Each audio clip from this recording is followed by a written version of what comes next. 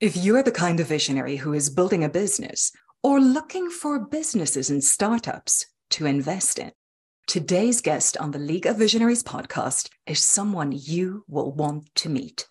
He practices and teaches a build in public approach, a strategy that can attract the right kind of talent, new business, partnerships, and investors to your business. And LinkedIn is the platform that he uses to do all that.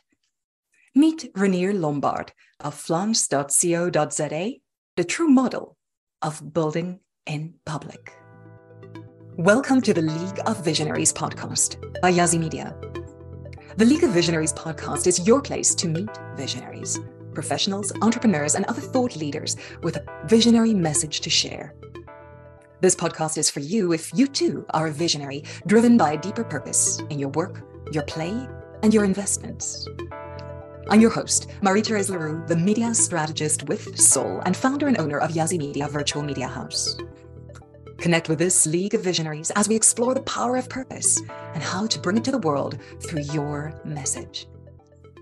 This season of the League of Visionaries podcast is brought to you by Totally Morpheus, creators of the Egg 3 Leadership Assessment. It's fast, it's fun, it's free, and it points the way to your living leadership legacy. Renier Lombard of Flance.co.za. Thank you so much for being on the League of Visionaries podcast. We can't wait to hear what you have to say.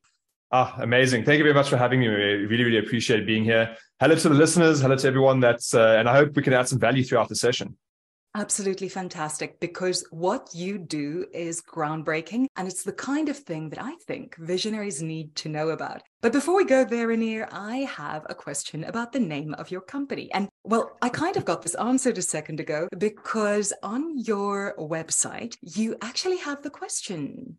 Where do you think the name comes from? And there's a little quiz to get people involved. Now, I don't want to let the cat out of the bag. What is your thinking behind doing it that way? It's such a unique name. And a lot of people do ask, where does Flance come from? What is Flance? It doesn't roll off the tongue as nicely as one would think as well, but it is unique. We do call ourselves Flance Directive Creators. We direct creation. So what it really means is in Afrikaans, you get a word called saamgeflans, which is a word that describes throwing a lot of things together to make it beautiful. So if you put a bouquet together, you're making a beautiful bouquet out of a lot of different flowers, for example. And that's where it comes from, flance, which is throwing a lot of beautiful things together to make it beautiful. Definitely. So I didn't come up with the name. I actually merged with the company about 7 years ago. So the original founder, Eugene Mayer, he came up with the name 13 years ago, and Flance started 13 years ago. And then I came into the picture about 8 years ago, and we merged 7 years ago our two agencies, and we kept Flance as the main company. And I then became the MD of the group of those two companies. So I didn't come up with the name. My previous company was called Social Animal, and that was a digital marketing agency. And that then fell away, and we then now call ourselves Flance. Yeah. Oh, right. But you do know that you're sometimes still known as the social animal. People Definitely. do still refer to you that way. So the brand stuck. Yes, but definitely. Flance is definitely working. And now you mentioned the directive creators aspect of it, of really building content and building the presence of your clients, essentially, and of course yourselves.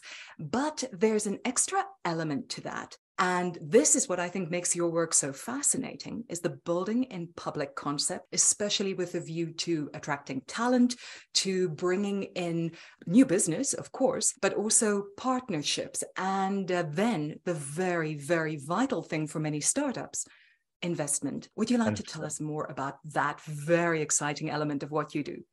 Definitely. So the whole premise of building in public is it's not completely new, but it hasn't been something that people practice in the past. You know, a lot of business owners, a lot of founders, they were taught to keep their IP, their knowledge, their everything behind closed doors and build in stealth. They were taught that. They said, don't be in public, don't be in the PR, try and build in stealth because you don't want to share your secret sauce. Okay. And I think that is very archaic, in my opinion. I think it's something that belongs in the 90s. And I think that it is something that that really closes you off to a lot of opportunities at the end of the day. So what we do at the company is, yes, we are a digital agency and we are a LinkedIn agency, but we do help, as you say, a lot of businesses take what they do and document how they do things, how they create, how they develop, how they hire, how they actually do business. Because what that really shows you is the transparency behind the business. You have access to the leaders and they're sharing their journey, because for them, they're in their own race. There aren't competitors with these companies. So many of them are the unicorn. Yeah, exactly. A lot of the business that we deal with that are following this kind of strategy, their only competitor is them the previous day. They're only trying to be better than their previous self. And that's what a building public strategy really is to share what you're doing, the value of how you're doing it, and documenting even the failures. If something's happened that could be seen as quite a negative to share it. Share what you're doing, share your hurdles, share how you've tackled those hurdles. Because if you can communicate a certain hurdle that you've overcome, that just gives you ultimate credibility, because you're not showing someone, right, I messed up at this thing, but this is what I did to fix it. And now we won't mess up again doing this particular thing. And people look at this and are like, wow, this is so refreshing. Like, I don't see this. I don't see people being this vocal about their failures, because you think, oh no, I should only give them a highlight reel about success and how well we're doing. And to be honest, if you're a founder and you're not going through hurdles and you're not getting challenged on a daily basis and you're not failing, you're doing something wrong. To be honest, you're not growing. You're not putting yourself out there. Those failures are key to getting your product and vision perfect at the end of the day. And you can't get it perfect without going through failures and a few hurdles. Yeah.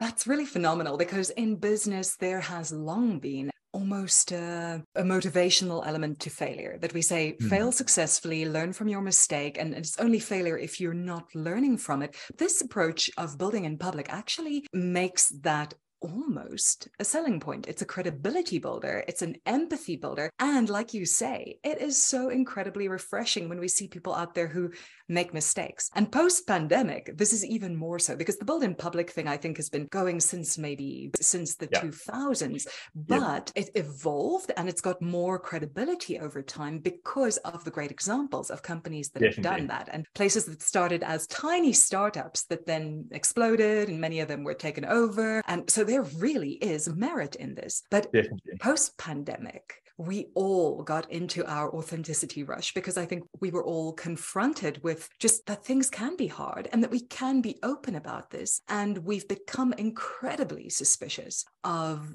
when things look all perfect.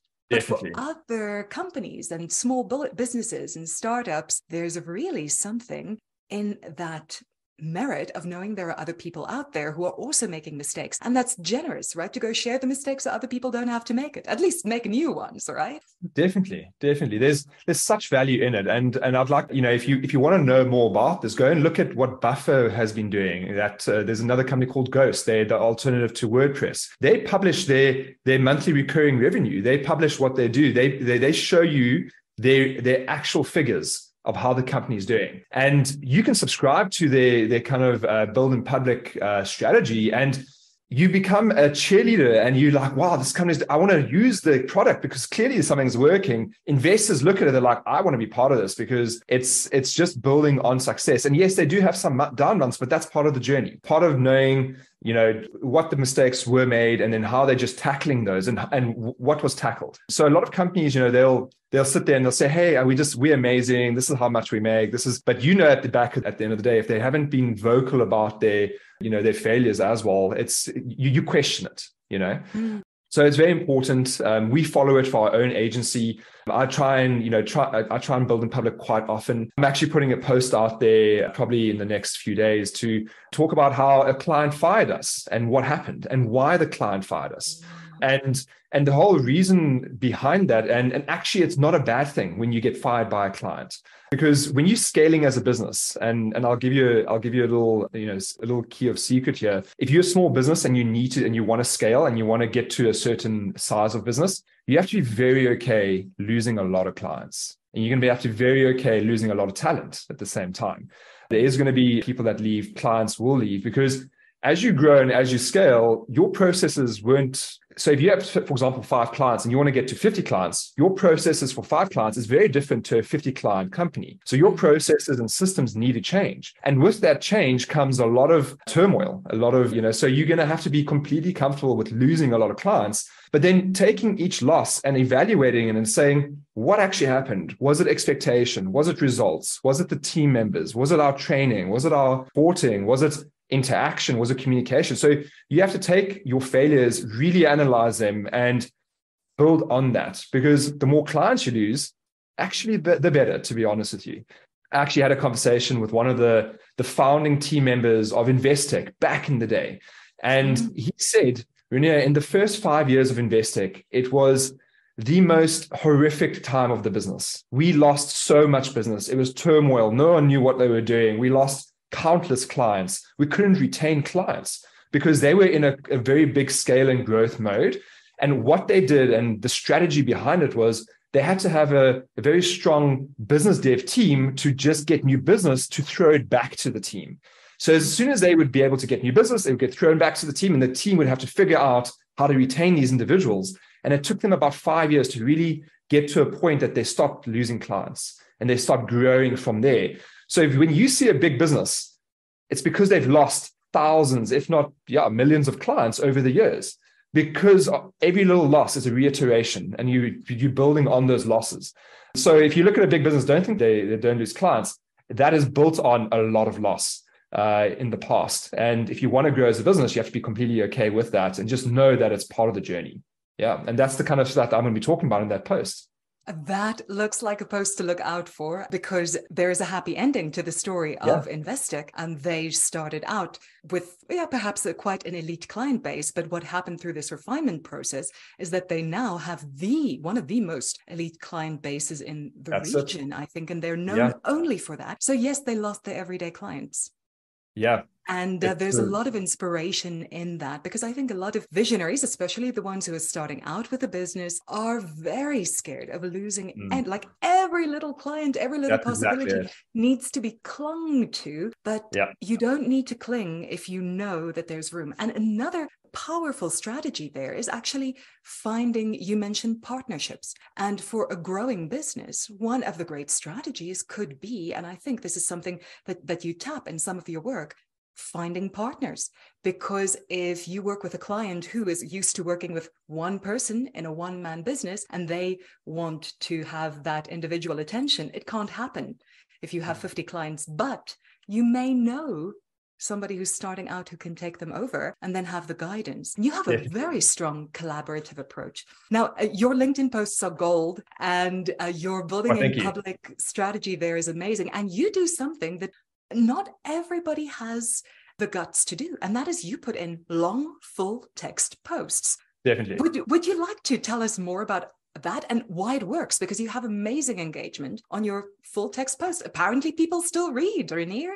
So that is built up over time as well. It's a momentum and consistency of creating relationships with people on LinkedIn over time. That engage, so I get a good 3-4% engagement rate on my posts, because people that engage, I engage on their posts. I've built relationships. I've maybe met a few of them. And you build up this community around you that engage because you're also adding value to what they're doing. And this is what a lot of people don't realize, that when they are posting on LinkedIn, they just expect people to engage and comment.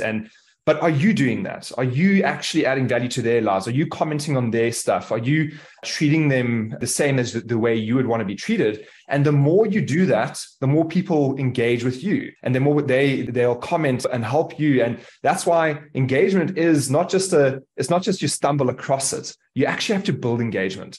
But it's every day chipping away at that engagement kind of strategy, the relationship strategy, the meeting, the networks. At the end of the day, you'll have 100 to 300 people that you've actually built up this little mini relationship that you've met via LinkedIn.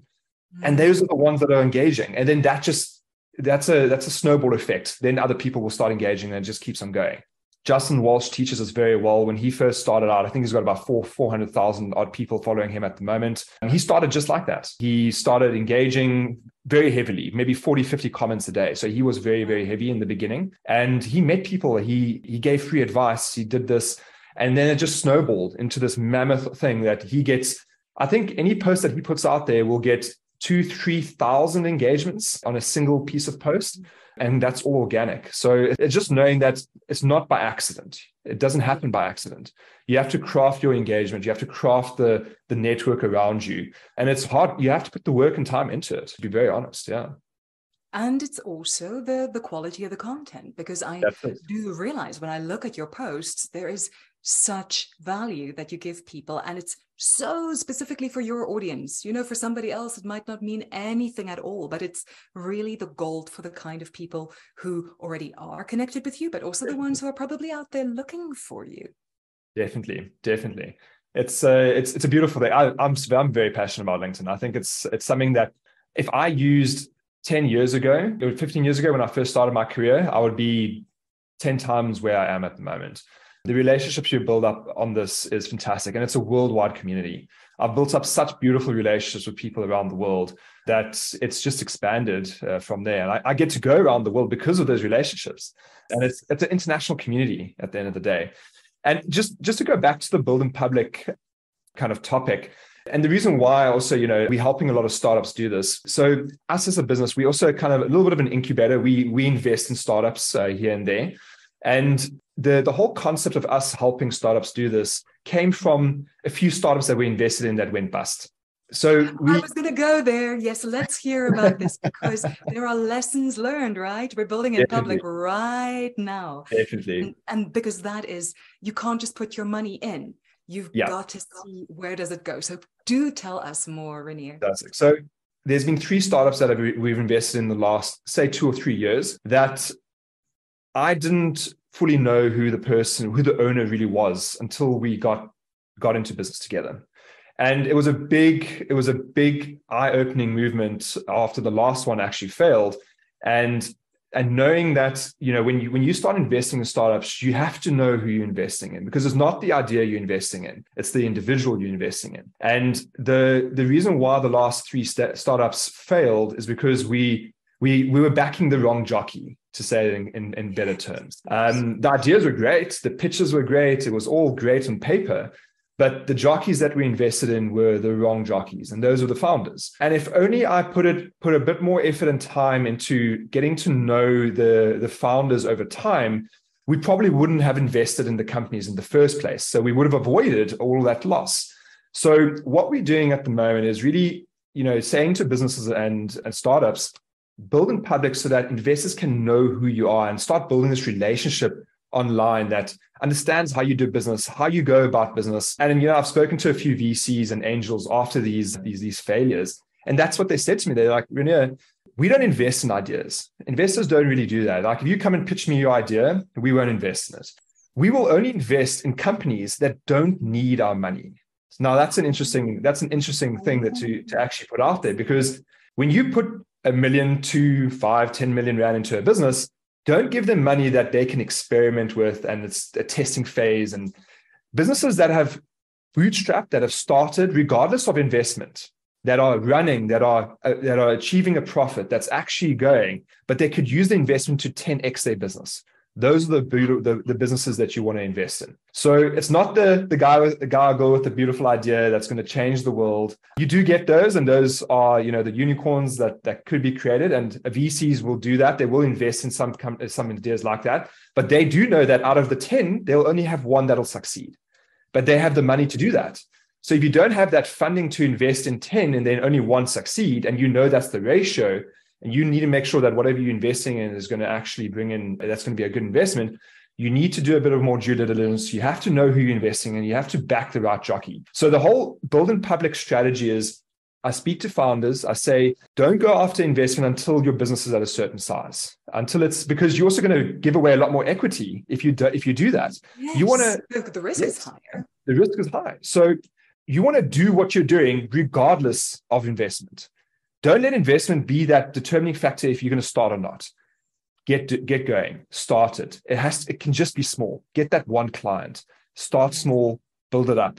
It'll show investors that you have grit, you have passion. Nothing's going to stop you regardless if you're going to get money or not. And those are the entrepreneurs, those are the gems the unicorns that you want to invest in, because it's not about you getting investment to start something. It's about you just starting and getting it going, and you, hell or high water, you'll get it going, and you'll start this business. I want to champion those entrepreneurs. I want to champion them. I want to take them on this journey of build in public, show people what they're doing, how they're bootstrapping these ideas and businesses to a point that it needs VC investment or angel investment. And then invite the investors along the way. So if you're an investor and you want to invest in a business, as a VC said to me, investors don't invest in dots, they invest in lines. So they're going to look at this business, they're going to observe it, they're going to learn, they're going to see what you're doing, they're going to play an observer role until a certain point. And if they like what they see, they like the person, they like the personality, they see that it's doing well, they can see the figures are well, the budgets are there, that's the perfect time to put capital into a business, because they'll use that capital not to run the business, but they'll use it to grow the business to a point that it'll steer return. Because you want a 10x your investment when you invest. And it's not going to happen if you just invest in an idea, because it'll take them years to reach a profit, and they'll burn through your investment very quickly. So you don't want to invest in just people with ideas. You want to invest in businesses that don't need investment. If that's a good way to put it.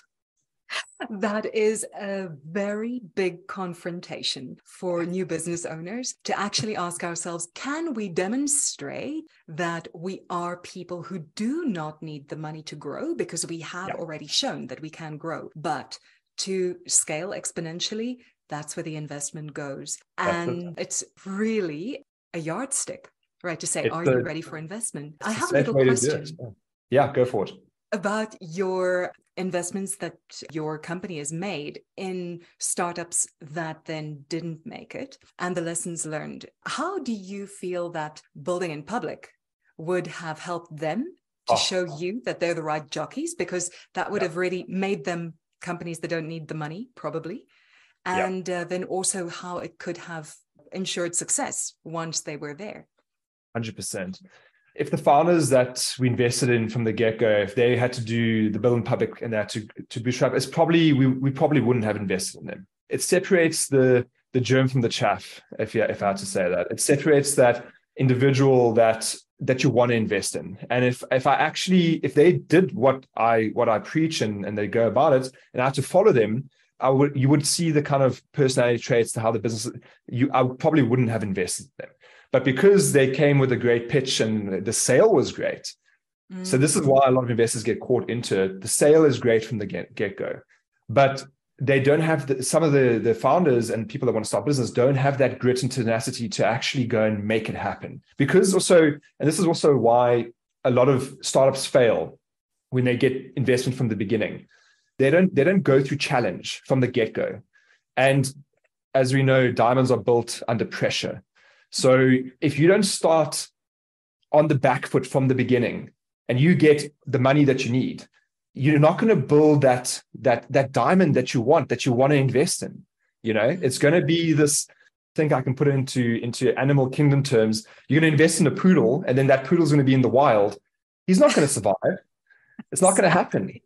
You know, you want to invest in a lion or a cheetah that's built from grit and grain and then is in the wild. And that's the kind of business that you want to invest in. So if you invest in a startup from the get-go and you give them money, they don't have to fight for everything that they want. And it'll get to a point when they fought so much that those are the individuals that you want, because any challenge, they'll overcome it. So, you know, that whole saying, overnight success takes 10 years.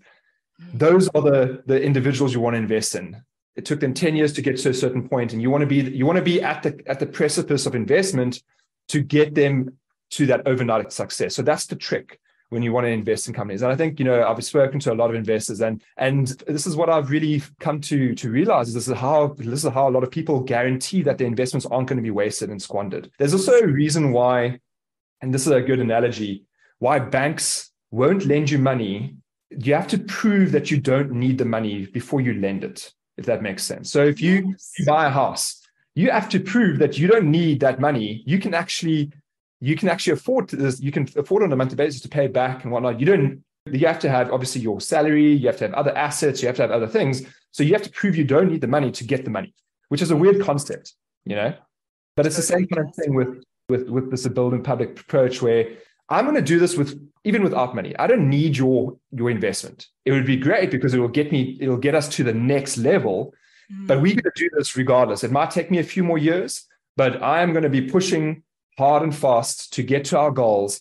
And if you want to come on the journey, let's do it. And those are the businesses, So yeah, it's a good concept. And then that's at the end of the day, when you are looking for investment as a business, just taking any investment is also a really bad decision.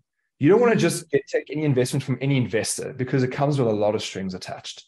You want to be able to bring on an investor that's not just going to add capital, but going to add smart capital that can introduce you to people, the network, the value, the mentorship, to really take not just the money they give you, but to accelerate their value that is not just money. And those are the best investors to look at. So the whole build in public really also introduces you to those kind of people, but it also gives you options. You don't need to just take on any investor. Investors should be pitching to you, to be honest, and they should be saying, right, this is what we're going to offer. This is how we can work together. This is the value I'm going to be bringing to the table. That's a perfect marriage in heaven made. If you have that business and that investor that can add ultimate value to each other. Yeah. That is such a brilliant insight, Renier, because that builds on the idea of not needing the money, because that puts you in a negotiating position about which investments you accept. Because a lot of startups have come out of investments, even so-called angel investments, venture capital investments, and they have regretted the choices that they made, because you're the one who makes it happen. But what have you signed away when you actually do eventually make that choice? So being in a negotiating position and actually letting the investors pitch you, that is definitely a perfect world to be in. Definitely. Really fascinating. Now, one of the questions I usually ask visionaries is, how did you discover that this visionary message is the one that you want to share? And you've said a little bit about your creative agency, Social Animal, right? Yep. And there must be more to this, because there's a big shift from doing just the social media element and the online material to actually looking at investment and building companies. How did that call come to you? By all means, we're also a startup, even though we're 13 years old. I would say we are still a startup. I'm taking our journey as a bit of motivation as well and passion. Yes, we are seen as a mid-sized company at the moment from a staff and revenue perspective, but I still see ourselves as a fledgling. I see ourselves as still so much to do. And I come across all these wonderful entrepreneurs, especially with the LinkedIn business so in the agency, we have a LinkedIn personal branding and social selling element where we manage business owners, founders, CEOs, and MDs. And I've seen how this build in public approach has benefited them in such a big way, not just from funding, but from a client attraction perspective, from a talent attraction perspective, from a partner attraction perspective. You become infectious. People want to be part of your circle and your energy because you're exuding this energy on LinkedIn. And it's a very powerful platform to do that, because the business world is there. They're consuming content, they're looking, they're observing. And it just creates this essence and this energy around the businesses that we help that people want to be part of. So we've helped a few businesses get funding through this strategy. And we have a few more that we're helping now at the moment. So we don't just take on any business from the startup perspective. It has to be a unique idea. It has to go through a few hurdles before that. But it's something that I'm very passionate about, because I love entrepreneurship. I love entrepreneurs that are comfortable in the most uncomfortable situations. And those are my tribe members, because I love that kind of stuff. I love people that can take a problem and actually create something and a solution to that problem and actually create economy behind it. And the passion behind it's those individuals that I want to build and champion and put them out there so that the world can see that we have fantastic talent, especially in South Africa and in Africa, and really, really show the kind of entrepreneurial spirit that we have. Because we have a very unique entrepreneurial kind of talents, especially here in Africa, because we don't get anything in this continent. No one gives us anything, especially in South Africa as well. We don't get any help from anyone. We literally in the wild fending for ourselves and making it work. We're not poodles. There's no poodles at all. So if you can succeed in business in Africa, you can succeed anywhere in the world. Hands down. So there's a reason why a lot of countries internationally want entrepreneurs from South Africa to come into their countries, because they know that they They are such hard workers. Their spirit is so high. Because we face with daily problems, daily problems. And we have to make sure that we overcome these problems to run a business. It's exceptionally challenging. And with every problem, you get stronger and stronger and stronger. So this is why we do what we do, champion those entrepreneurs that are doing it, that are in the field, that are grinding away, that are building, that are actually building something for their legacy, for their employees. It's not just about money. It's about creating a sustainable business for the people around them and being able to help as many people as possible. I think that's what's key. That's really an insight. Yes. And that is the story of you. Now, I'd love to ask you if there is a standout story of your work with your clients that really comes to mind as an example of what you can do for people and what your visionary work has made possible for them. Cool. Right. I mean, I'll say one client. We help Ocean Basket. We help Grace at Ocean Basket. She's the CEO there. And they've really taken LinkedIn in their stride. And she's such an eccentric leader that's leading from the front and also building in public. She's showing individuals how Ocean Basket is growing internationally because it is a local brand. And Grace is such a wonderful person. She really has taken, the concept of building public and leading from the front to the next level. So go and follow her, go and see what she does. There's no videos that are edited, lights, camera. It's literally real, authentic, on the phone, her in the field. She's in the restaurants with her team members, and it attracts investment and it attracts people that want to speak to Grace about getting Ocean Basket in their countries and getting it expanded internationally. So she's really leading, and investors are looking at this like, wow, I want to be part of this because we have the CEO that's like really eccentric and driving from the front. It's absolutely phenomenal. So she gets a lot of engagement. And her platforms become the most powerful social asset they have in the whole company. So her content gets more traction and engagement and interaction than any of her company posts put together. And they've got 500,000 people on Facebook, 200,000 on Instagram. So it's quite phenomenal what she's done there. And we helping her do that and guiding her along the way and managing that profile for her, because she doesn't have time to do that. She's in the field, taking photos, videos. We're just communicating her essence on this platform. And it's a PR initiative as well at the end of the day. That's really incredible, because a lot of leaders feel, I'm out there doing the work, why do I have to do this stuff too? I've got a team for that. But when a leader actually takes on board that idea of their visibility becoming something that is so much of an asset to the company, that's really phenomenal. And it's so great to see the results of that happening as well. So there's another one for my LinkedIn follow list. Thank you for that. Don't follow her. It's so refreshing to see what she's doing. And she's with her team members. She's traveling the world. It's awesome. And she's got very strong opinions about the restaurant industry and how to run a good business. And it's beautiful.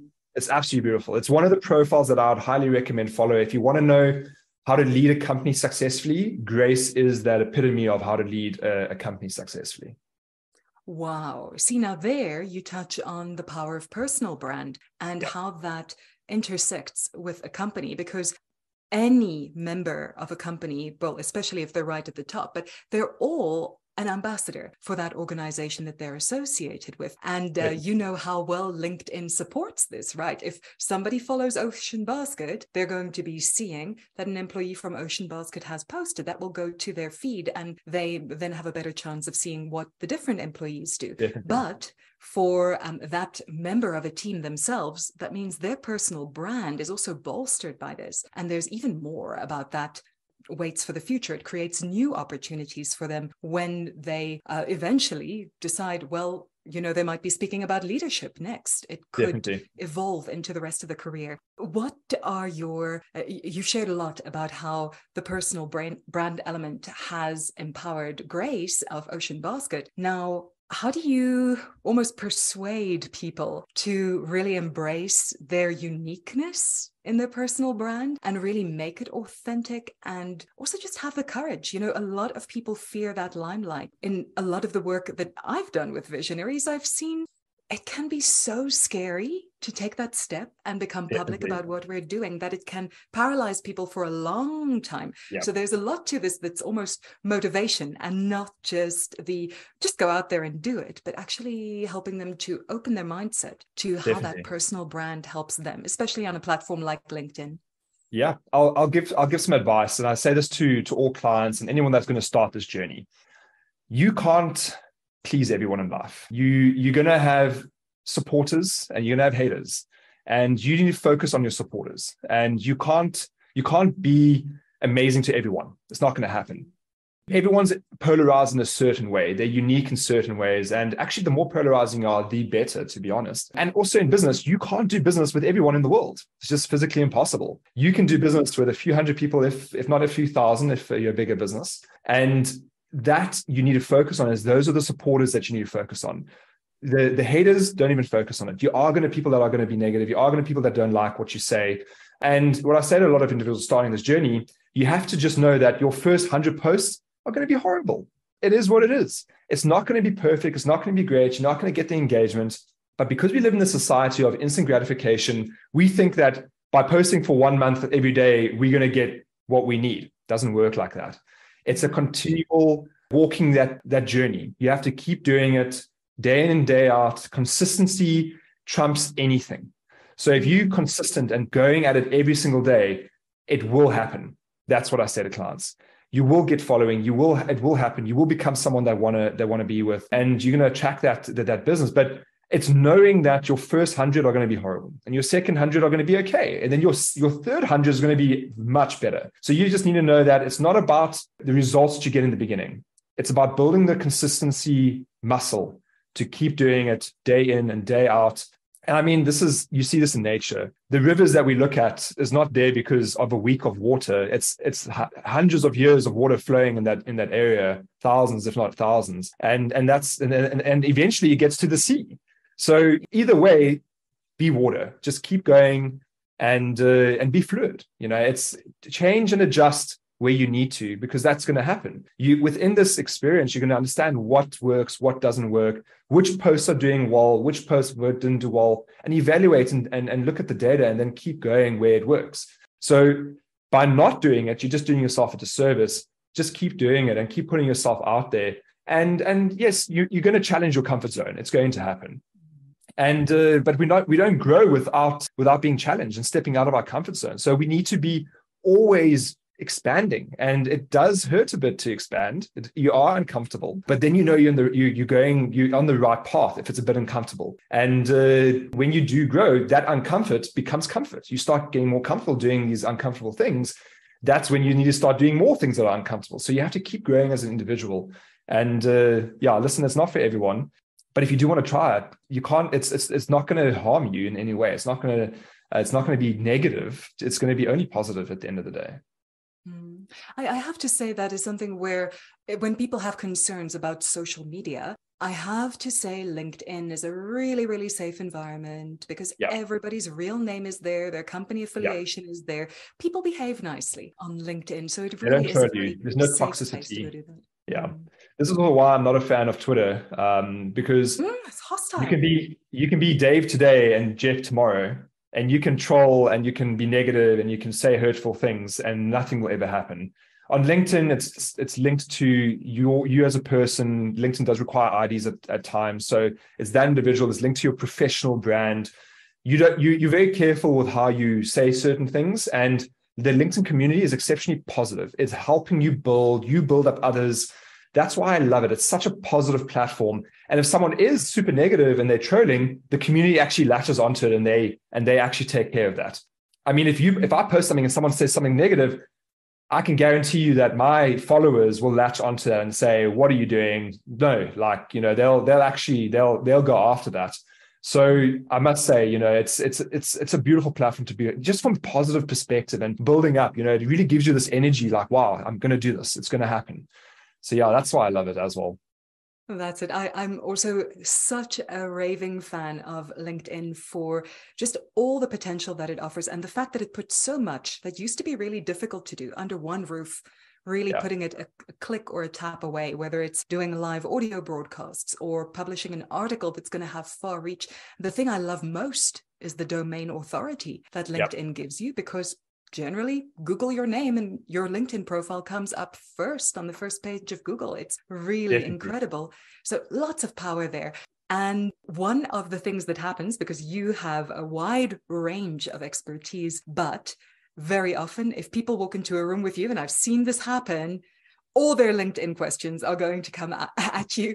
And the one that I hear a lot of people asking at the moment is, so there's so much fuss about LinkedIn at the moment, but specifically about the power of video. So across social media, we're seeing how much video can do for you. You've mentioned how compelling it is when we can share real videos, as in the case of Grace of Ocean Basket. And we do see very often the different platforms are going to prioritize this. There are rumors about the LinkedIn algorithm that say if people stay on a post longer, you're going to get more views and more attraction. So there is a lot of power in video. How important do you think it is for people to post video? How much of the content do you feel it should be? And is it essential? I'll be honest, video is amazing and it's very great. And if you can do it, if you want to do it, amazing. But you don't have to do it. I don't do a lot of video personally. I'm not as comfortable as a lot of people. So, you know, there's a lot of big names out there, big profiles, big followings that never do video. So it's not to say that it's going to be a make or break in your journey at all. I would rather post a video like this from a podcast perspective as a post, but I'm also, you know, I'm not as comfortable as a lot of people. So I do what I'm comfortable with, and I do some video. Like it's not, I don't do it at all. It's not like I don't do it at all. But if it's going to hamper you from starting and it's going to hamper you from doing anything, don't let it hamper you. Just keep doing what you want to do. And if you are someone that wants to put out pictures or just text, beautiful. That's your brand. That's who you are. Put it out there. I say to anyone, I will meet you. I will, even if you're an intern or if you're an assistant or if you need some advice, I am quite accessible. I will meet you. You won't waste my time, because it also gives me energy helping other people. So if anything, they're actually giving me more than I'm giving them. So I say that to a lot of people, that if you need help, if you need advice, please speak to me. Ask me questions. It gives me great passion and great kind of energy to help other people. So it doesn't matter if you're a CEO or an intern, it doesn't matter at all. I will take the time and speak to you, and I'll give you advice. And, you know, if I have the time, we'll do it together, and I'll show you, because it gives me great energy to do that. And it gives me great joy to do that. It's the giving mindset. It's that give and then you will receive type of mindset. And I think that's also something you have to deploy in your daily life, in the LinkedIn world. You have to always be, what is it in for that? How am I going to get that person to the next level? Because they will then become a cheerleader and they'll support you and they'll help you. And that's how you get also that engagement. You know, you supporting everyone else and then they start supporting you. So that's the kind of mentality behind it. LinkedIn is a beautiful ecosystem for this. The idea of really giving, and not giving to get, but really giving, because there is that strong sense of community. And I think it creates the culture. We, especially people who come into LinkedIn new, are going to follow the example of the people that they see. So actually modeling best practice, and that's something that you do exceptionally well, is really a great way to establish the culture, because you never know who's watching. I'll give you actually a very, very good example. There was an intern that reached out to me and said, Renier, I need some help. Do you mind putting a bit of time? You know, you're probably very busy. You probably won't reply. Like I said, no, not at all. Like, here's my link. Let's book a chat. Obviously knowing that this individual will not buy from us at all for maybe for the next few years, because they're just starting their work journey. So I said, let me give you some advice. I'm going to show you how to do things. I spent an hour with the individual. That person went, I think, to lunch or dinner the next week with their family members. And they're like, wow, I met this guy Renier on LinkedIn. He gave me some advice. Her uncle actually was a CEO of a company. And he's like, wow, that's awesome. And got the details. He reached out, became a client. So if I had to say no to the intern because, are you wasting my time? It would have never been able to give me this introduction to the CEO that now we do business with. So don't say no to people, regardless of their standing or if they can give you something or not. You never know where it could lead. You never know what could actually come from it. Yes, very, very interesting. I had an odd parallel experience recently. I was arriving at an event. I was told that this is the name of the person who will meet me there. And she, was managing the event or something like this. The next day, I looked her up and realized she was the director of the company. Amazing.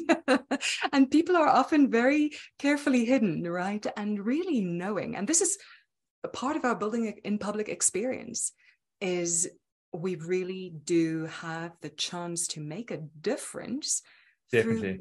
the things that we're out there doing. And that public element, this is something that's hard to avoid in a time that we talk a lot about privacy. But the fact is, if you're going to be starting a company, if you are going to be working in a way that is compatible with the digital world, and that means international opportunity at the moment, you're going to have visibility. So you might as well use it well. Might as well embrace it and use it and enjoy it. Enjoy the journey. It's a beautiful journey. And it's a game at the end of the day. Don't take it too seriously. It's, enjoy it and take every problem and success in its stride and know that anything can happen. Absolutely. Renier, is there another question I should be asking you that I haven't asked yet? The one that you're itching to answer. I think you've asked some great questions, I must say. So appreciate that. I think we've gone through quite a bit. Yeah, no, thank you very much. Awesome. Well, then I would love to ask you, where is the best place for other visionaries to find you? On LinkedIn, definitely. I'm always on there. I'm available. Go and chat to me. Go and connect. Go and follow. I'll follow you back. I'll connect. And if you need any advice, if you want to know a bit more about what we do, welcome to reach out and I'll be able to help. Well, you've set a precedent now, hey? That sounds really, really great. And what is worth mentioning is we'll have your links in the description to the episode. But also, Renier, I do want to also say, people are now hearing that you have looked at and you have practiced investing in the past. So you have also given us the caution before approaching you for funding that people should be able to show that they are first building in public and that they don't need the money. And then you'll know they're the right jockey to back, right? Definitely. I'll give them all the advice they need and I'll even help them along the way and point them in the right direction, connect them with the right people. So, and just a last advice for entrepreneurs, if you want to do something, do it. Regardless if you're going to get the money or not, just get that one client, just start as small as possible. The seeds do grow into big trees, and just make it work. You don't need funding. A lot of businesses just don't need funding. You can do things without funding. That is so, so priceless. Renier, you might have seen in my guest guidelines, I mentioned a piece of podcast guesting advice that I was given, and that is always show up to a podcast with the idea that people are paying, each person hearing it is paying $10,000 to hear you speak. And I think today you have given more value than that in potential opportunities for every person listening. I really appreciate having you with us today and look forward to seeing you building public. Thank you very much, Mary. Really appreciate it. Thank you. Chat to you soon. You've been listening to the League of Visionaries podcast by YaziMedia, proudly brought to you by Totally Morpheus. Subscribe to the League of Visionaries podcast here on your favorite podcasting platform and follow YaziMedia on LinkedIn to find out more about how you can share your visionary message with the world. If you are a visionary, chances are you are also a leader. But what is your current leadership state? The way you are leading right now, your default setting, if you will. The EG3 Leadership Assessment helps you to understand the way you lead, your strengths, and your potential challenges as a leader. And most importantly, how to create your unique leadership legacy. It's fast, it's fun, it's free. It's the EG3 Leadership Assessment from Totally Morpheus. And when you take this assessment, you will get an instant report right away, pointing the way to your living leadership legacy. Find the EG3 Leadership Assessment now at totallymorpheus.com.